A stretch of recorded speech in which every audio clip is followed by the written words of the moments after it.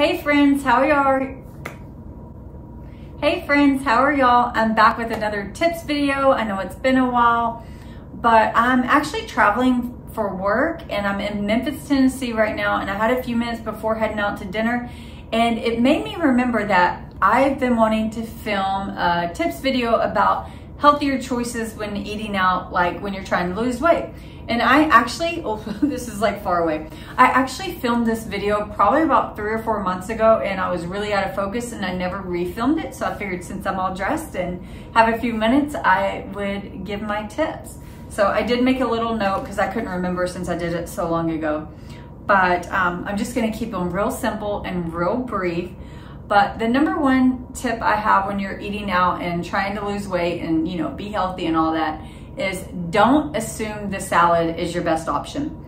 I think we all probably know that by now, but especially probably like 5 to 10 years ago, I think everyone I knew when they were trying to lose weight would just eat salad, salad, salad, whether it's at home or out at the restaurant. And when nutrition facts became available, you know, restaurants, I think I had to start publishing them, you would see that some of those salads are like 800 calories up to like 1,000 calories. I think Chili's has a quesadilla explosion one that's actually way over 1,000 calories. So that's my first tip, is just don't assume salads are healthy. And just a little hint with that, which everyone also knows, is order your dressing on the side, because you know some restaurants, they douse it, and I don't like a smothered salad. Sorry, that was awkward. Like, I just don't like when it's totally smothered in dressing. Like, I don't want my lettuce to be wilty. So always ask for your dressing on the side. And really, that's a little bonus tip. Any type of dressings or sauce, if you're gonna get it, just ask for it on the sides. So that way you control how much. And then that leads me to my tip number 2, and that is plan ahead. Most restaurants nowadays all have their nutrition facts online. So if you just take a minute, go to their website, and most likely you can find the nutrition facts and see exactly what it is you're getting. So that way when you go into the restaurant, you're not overwhelmed and just pick something you would maybe go to in the past or whatnot. So you're knowledgeable, because I've been really surprised. I can't think of anything off the top of my head, but I definitely know there's been instances where I'm like, oh, I'm gonna get this is the healthiest. And then after looking online at the nutrition facts, I'm like, wow, that wasn't the healthiest, it's definitely this. So just if you have the time, take a few minutes, go to their website. Usually it's on their website. If not on their website, like MyFitnessPal, places like that have stuff. Okay, and then my third recommendation is try to order especially your vegetables or whatnot, cooked without butter or oil. A lot of restaurants know this as prepared skinny vegetables. I was surprised. I didn't realize like how common it was. As soon as I would be like, hey, can you not add butter to my vegetables? They're like, skinny. And I'm like, yeah. And now that's like regularly what I do. It's out of habit now. I don't really notice the difference. I don't put butter on my vegetables when I cook them at home. So why have it when I'm out at the restaurant? But I've also learned after ordering stuff skinny that there's also called No Boss, BOSS. And that is no butter, oil, salt, or sugar. I've never tried ordering that way, but I have heard of it before. So that may be another something you can go to when you're ordering out. And then a fourth tip, is that 4? Yeah, that's 4.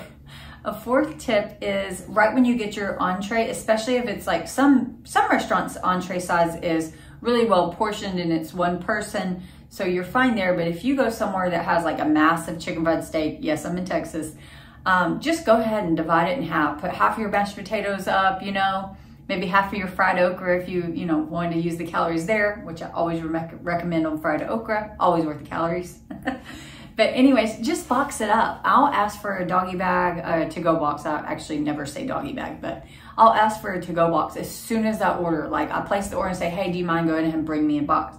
So that way, as soon as I get it, I portion it out, put it away, and don't even think about it.